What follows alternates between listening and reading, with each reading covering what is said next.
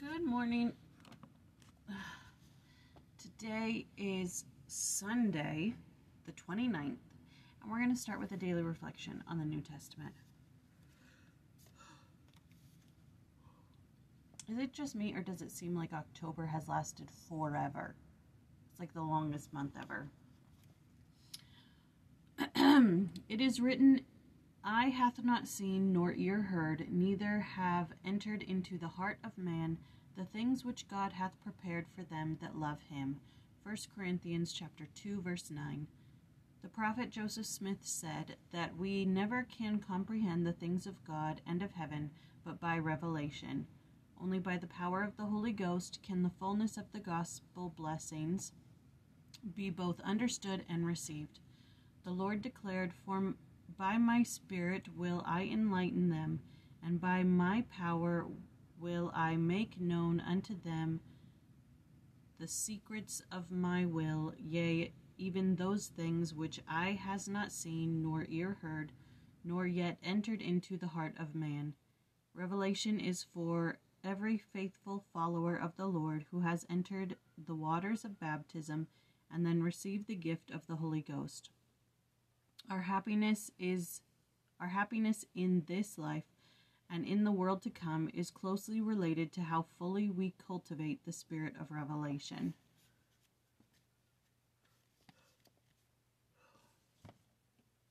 I could do better at cultivating the spirit of revelation. I feel I'm too practical, might be the right word. Anyways, today is Titus chapter 3 and Philemon. In chapter 3, saints must live righteously after baptism. It's a really good chapter with a lot of good verses to pick from. And then Philemon is just a letter to a guy named Philemon. And the gospel changes a servant into a brother. He talks about a guy who Philemon should welcome or accept or help. And if that guy owes Philemon money, then just add it on to Paul's bill. If anything happened between him and that guy, just put it on Paul. Paul will take care of it, and then just leave the guy alone. So that is the gist of Philemon. I chose my verse from chapter 3. I chose verses 2 through 4. To speak evil of no man, to be no brawlers, but gentle, shewing all meekness unto all men. For we ourselves also were sometimes foolish, disobedient, deceived, serving diverse lusts and pleasures, living in malice and envy, hateful and hating one another. But after that the kindness and love of God our Savior towards man appeared. This, of course, all my stuff kind of relates to the job, about work. What I wrote is, I must let the love of Christ change my heart, that I will no more speak evil of my fellow men. It's super easy to... People aren't kind all the time. And it's super easy to, once they walk out the door, turn right around and to one of my associates be like, "Oh my gosh, did you see her? She's lucky she's still alive, blah, blah, blah." It's really easy to speak evil of my fellow men, especially at the job. And it's... Christmas time is the worst. It really is. Namely because people are the worst. They're irritable, they're mean, so on and so forth. So that's my personal statement. I need to work harder. Maybe if I create a loving, welcoming environment, they will be in kind. They will respond in kind. Okay, we have Jeffrey for today, for Philemon 1. Anyone could be pleasant, patient, and forgiving on a good day. A Christian has to be pleasant, patient, and forgiving on all days. Christ's forgiveness of his tormentors was perhaps the quintessential moment of his ministry. prefiguring the eternal forgiveness he would offer all of us, this specific act on the cross was as perfect in its example as it was difficult to endure. Is there someone who needs forgiveness from you in a more personal way? Is there someone in your home, someone in your family, someone in your neighborhood who has done an unjust or unkind thing or an unchristian thing? Is it possible that even this very moment, in the rush to get to work or to some meeting, some unkind word was spoken, and the vault of human pain increased yet again? All of us are guilty of such transgressions.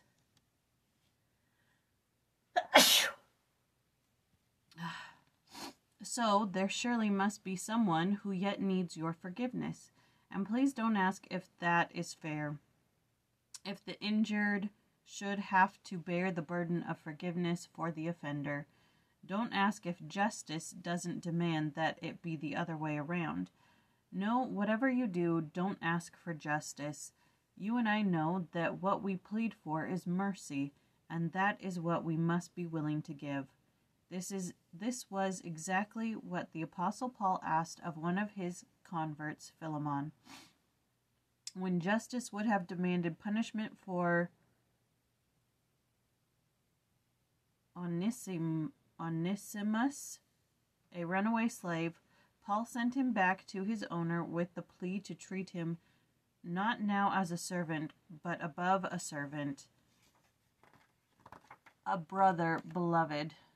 Mercy was what Paul said. For love's sake, I rather beseech thee. I didn't know it was like, it makes a little bit more sense now what Paul's writing about, now that I know that it was a runaway slave. But it wasn't said in the thing. At least I didn't catch it if it was said. My beloved brothers and sisters, I testify that forgiving and forsaking offenses, old or new, is central to the grandeur of the atonement of Jesus Christ.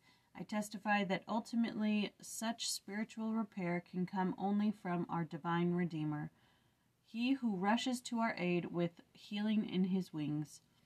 We thank him for our Heavenly Father who sent him, that renewal and rebirth, a future free from old sorrows and past mistakes, are not only possible, but they have already been purchased, paid for at an excruciating cost, symbolized by the blood of the Lamb who shed it.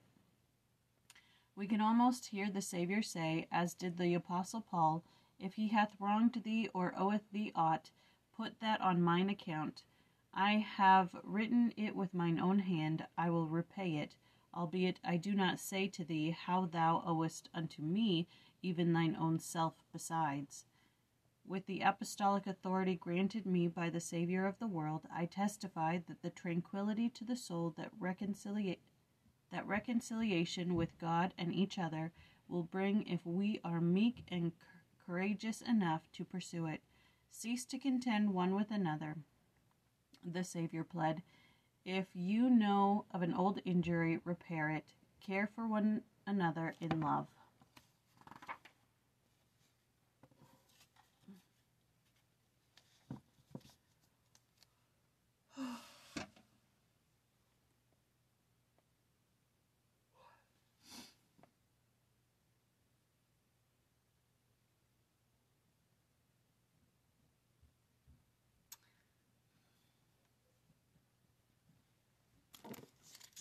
He just makes you think. He just makes you think and go, well, was it something I did? Yes, it was. It always is. Am I the one who should be forgiving? Yes, you should. You always should. All right, today's the 29th. I will leave you now with a prayer from a diary of prayer. This one is from the Sun Dances. O God, hearken to my prayer, let my earnest petition come to thee, for I know that thou art hearing me, as surely as though I saw thee with mine eyes. Let no fancy come to my mind, let no ruffle come to my spirit, that is hurtful to my poor body this night, nor ill for my soul at the hour of my death. But mayest thou thyself, O God of life, be at my breast, be at my back, thou to me as a star, thou to me as a guide, from my life's beginning to my life's closing.